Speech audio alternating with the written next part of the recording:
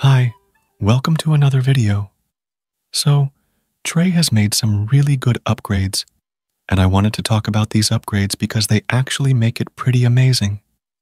First of all, as you know, Trae is completely free to use. It doesn't even have a pricing page. However, they do use the generated code for training and other purposes, so you should keep that in mind. The same thing also happens if you use something like Gemini's free tier API, which does the same thing. Even Bolt and V0 also do the same thing on their free tiers, so there's that. Anyway, it used to have models like Claude, 3.7 Sonnet, and others for free, but now they have expanded the models even more. So now, you have the option to use Gemini 2.5 Pro, GPT 4.1, as well as Deepseek V3.1, the new model, which is pretty amazing, and it's all fully free without any limits. But that's not all, because they have actually added some cool features to it apart from this as well. If you've used Trae before, then you'd know that it used to have different chat and builder panels, but now they have merged it into one panel, and they have also introduced something called agents. Agents are similar to what you have in Cursor or Code, but it's actually even better. Basically, you can set a custom system prompt and instructions about how you want the agent to perform. For example, you can make a designer agent that has a customized system prompt for front-end design and another one for testing and things like that. By default, you get a builder agent, which is what you used to have previously, with the same system prompt and features. However, one more thing that you can do in each agent is configure MCP servers. So, it now supports MCP servers, and you can configure it to use those as well. I'll show you how it works in a bit. But if we move forward, it has also added one more thing, and this is the new way to give it context. You can now do two things. You can add documents as well as web URLs. You can add docs from URLs or by uploading Markdown and text files and use them as context in chats. You can add up to 1,000 files, with the total size being within 50 megabytes. In the web option, you can paste URLs, and the AI will automatically search the web pages and extract relevant content as context. It's actually pretty amazing to see. Another thing is the option of rules. Previously, this didn't exist in Trae. There are two types of rules: user rules and project rules. User rules are basically global rules, created based on your personal preferences, and will be applied to all projects. Project rules are rules created for one project and only work in that project. It's basically like global and workspace rules in Klein. I have already told you about the new custom agent capabilities, and it has also got an auto-run capability that allows agents to automatically execute commands and utilize tools accordingly. There's also a deny list that allows you to add the commands that you want to block. There's also a new MCP marketplace, similar to Klein's marketplace, that you can use to add MCP servers easily and directly to your agent in Trae. Now, let me show you these features in action.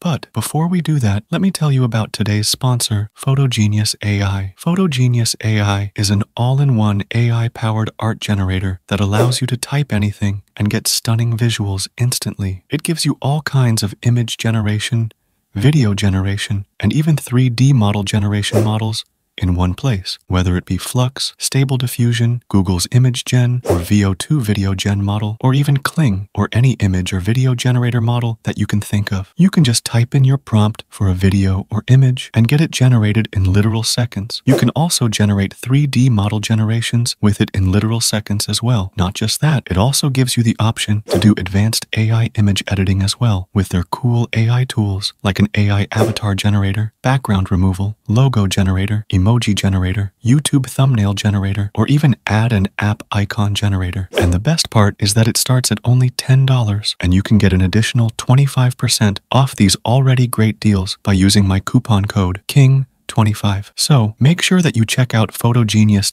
AI through the link in the description and generate some cool stuff with it. Now back to the video. First of all, make sure that you upgrade Trae to the latest version.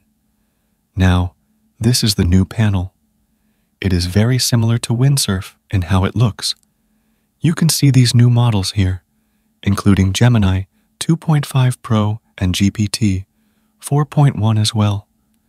Let's select Gemini 2.5 Pro here. Now, what you can do is, if you click this builder option here, you can see that through here, you can change the agent that you are using. Currently, you'll get 2 of them by default, which are Builder and Builder with MCP. Builder with MCP will allow you to add MCP servers to it and then use it accordingly. You can just go to the MCP option, and through there, you can add MCP through the marketplace, or also add manually by pasting what you need in this file text area, which is pretty cool to see. It makes adding MCP servers quite easy. Anyway, if we go back, then here, you can see the option to create agents. If we click this, then it opens up this interface. This is where you can put in whatever you want your agent to do. You can name your agent, give it custom instructions in whatever way you want it to perform. You can also enable or disable Trae tools like File System, Terminal, Web Search, and Preview as well. You can also add different MCP servers to each agent, which will allow you to customize it further with different specific tools and features, which is pretty awesome. This is good as it allows you to create agents for different tasks and things like that. Anyway, another thing is that if you navigate to the Agents view, then here, you'll see the option to configure it to automatically run commands and MCP tools. You can just enable this. And if you want some specific commands to not be run automatically, then you can put them in the deny list, and it will not run those commands. Something like RM and similar commands are automatically added, which is a good thing. Another thing is that it has the new context options. In the context option, you'll see the option to add documents and web URLs. You can just put in long documents and web URLs as well, which is pretty cool. It also has the new option of rules. You can just go to the rules option, and then here, you'll see the option to create global rules and project rules. You can just hit the Create button, and it will create the file, which will allow you to type in whatever rules you want it to use, and things like that, which is pretty awesome for sure. I do use rule files, and Trae used to lack in this section, but it has surely caught up pretty fast. Another thing is that you can now also add custom models here as well. Basically, you can now set your custom API keys for providers here, as well as select any model. It also works with Open Router, which allows you to use any model with it. I do believe the requests will be routed through their servers, similar to what Cursor does with the custom option, which is pretty good, but not as well versed. So, there's that.